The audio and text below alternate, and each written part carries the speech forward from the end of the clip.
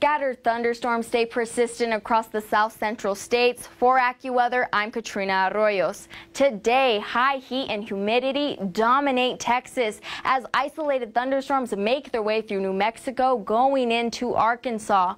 By tomorrow, your Accuweather real field temperatures will range from 105 degrees to 110 in cities such as Dallas, Oklahoma City, and Wichita.